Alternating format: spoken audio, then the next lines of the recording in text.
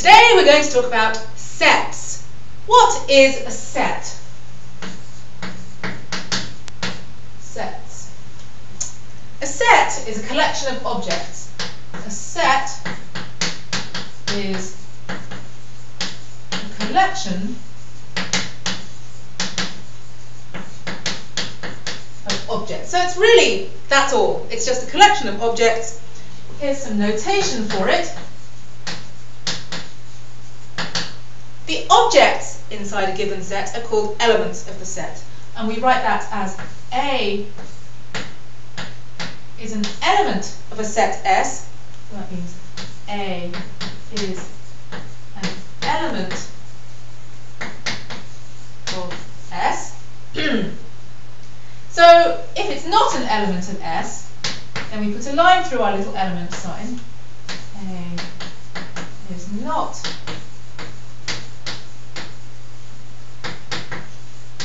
an element of S.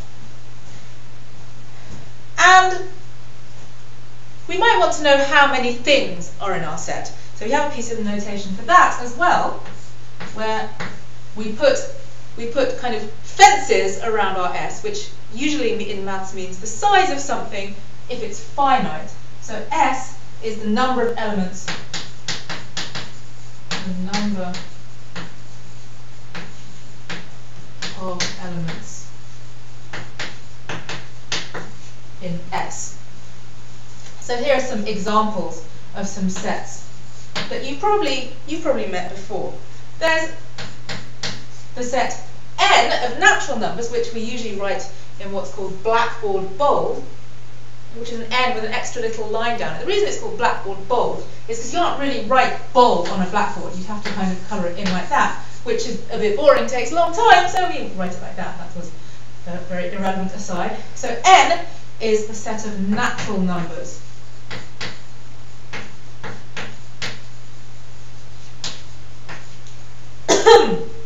So the natural numbers are things like 1, 2, 3, and so on. This is actually a formal piece of mathematical notation.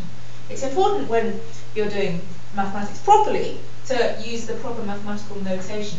So these are 3 dots. Oh dear, I'm going to die of a coughing fit. I once had a maths lecturer who said diddly-da every time he wrote 3 dots on the board. I will not do that.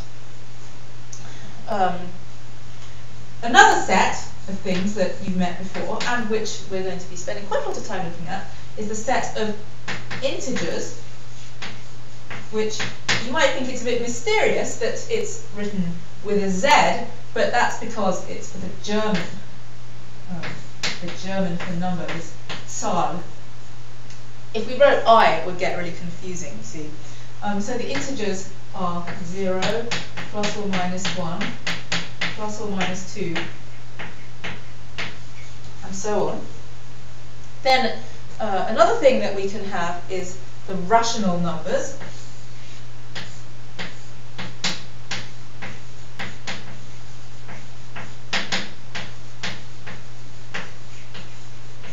And that's a Q for quotient. Because we want to save the letter R for something else.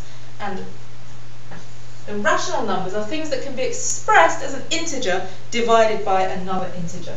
So these are things of the form A divided by B, where A and B are integers, and of course B is not allowed to be 0. Now here's another piece of formal mathematical notation I've just introduced. This straight line here means such that. So when we're writing, it means such that. So when we're saying what a set is, we often say it's some stuff such that, well, what does that stuff mean? So this is A over B such that A and B are integers and B is not equal to 0. We've also got the set blackboard bold R, that's why we couldn't call the quotient, the rational numbers are, and that's the real numbers.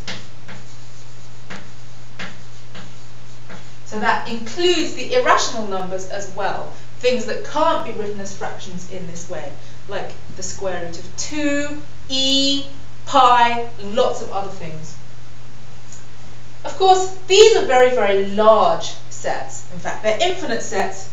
There are some much smaller sets that are also important. I wonder if you can see at the bottom of the board. Yeah, I think you can. There's also the empty set. The empty set.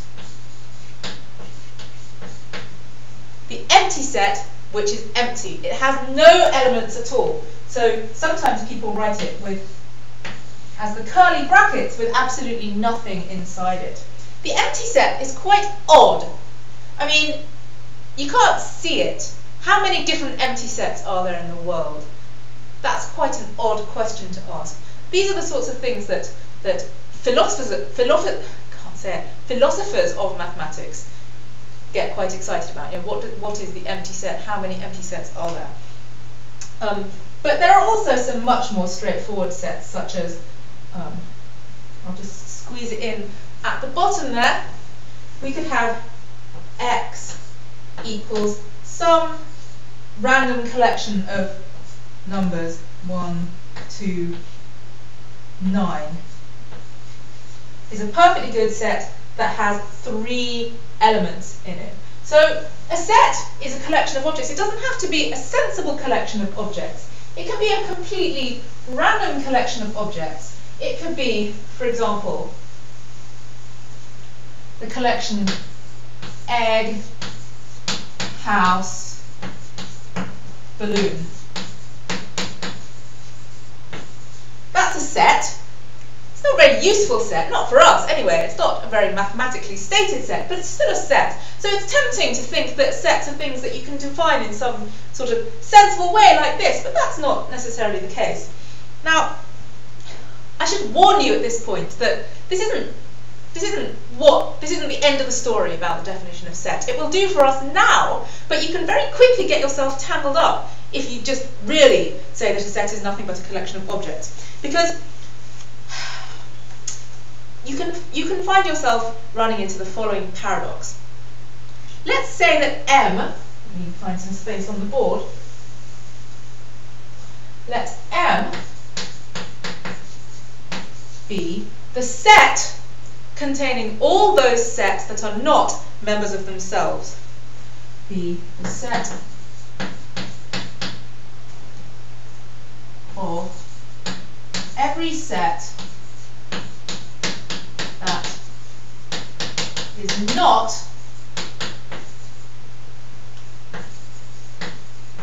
a member of itself. So then the question is M a member of itself?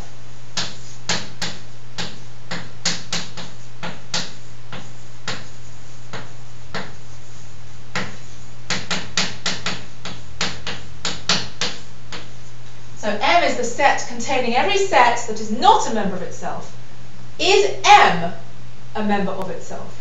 So is M a member of this set? Well, the things in here are precisely those things not a member of itself. So it can only be in here if it's not a member of itself.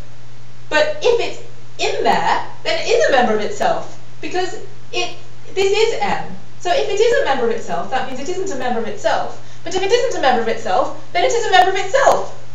Ah! What's going on? This is called Russell's paradox.